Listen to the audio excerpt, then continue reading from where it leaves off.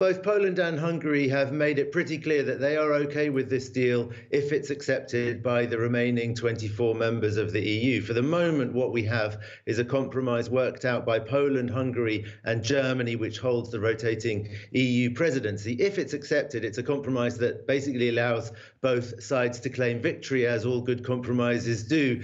The principle of tying disbursement of EU funds to respect for the rule of law and the EU's own rules will have been established, and Poland and Hungary's veto threat will have been overcome, and the budget will be voted through. On the other hand, the scope of the mechanism is much, much reduced. It only applies when the rule of law issues could directly affect the use of the EU money in question, and it will only apply to new projects, not to ongoing ones. And perhaps most importantly for Viktor Orban, the Hungarian Prime Minister, it won't apply until the European Court of Justice has had its say on the issue, and that verdict is unlikely to come until after the 2022 elections in Hungary. Now, Viktor Orban is accused of abusing EU funds for the enrichment of his political allies and the building of his clientelistic authoritarian power base. There won't be any extra scrutiny on those activities now until after those 2022 elections.